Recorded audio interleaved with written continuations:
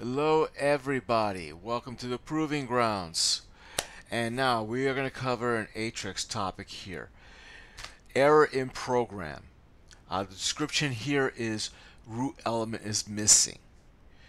Now, you will encounter this on occasion. Now, if you see something that says like system.xml, the short version of all this is one, either a file is corrupted or portions have been deleted. And in this case, it would be an XML file.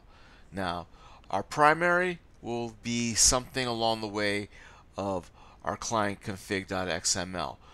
But we're going to look through here through this .NET Framework error, see if we can find anything. I personally don't really see anything that's of use here, at least not for what I need.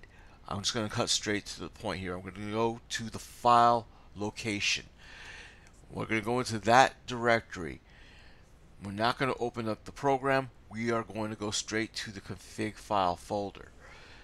There's a couple of different XML files there. Like I said, it could be the client config.xml. That's our go-to. If we open that up, if it's empty, you know that we have a problem. Now, we also have our update config, and we also have a couple of other config files. Also, other XML files in the XML folder. So if we open up client config, we edit it, you see the information is in there. Normally for that kind of error, if I see that I still have the text, very likely this is not my problem. So I moved along the way. I'll just move that to the side, we'll close it out, we'll check out the update config, and we're going to edit here. And here is our problem. We're missing data. So what we're going to do is we're going to go into the installation folder. This is a nice clean installer. The program files folder has got a mirror of the directory that we already left. And here we have a version copy of the update XML file. So we're just going to copy that, get out of that directory, and we're going to paste it here. And once we do that, we are just going to go in and we are going to go back to the config file here and we're going to paste it in there. That simple. We're going to replace it. Takes a moment. Close out of here. And then from there, we're going to open up our task manager. We want to make sure nothing else is running. And now we're going to start the program.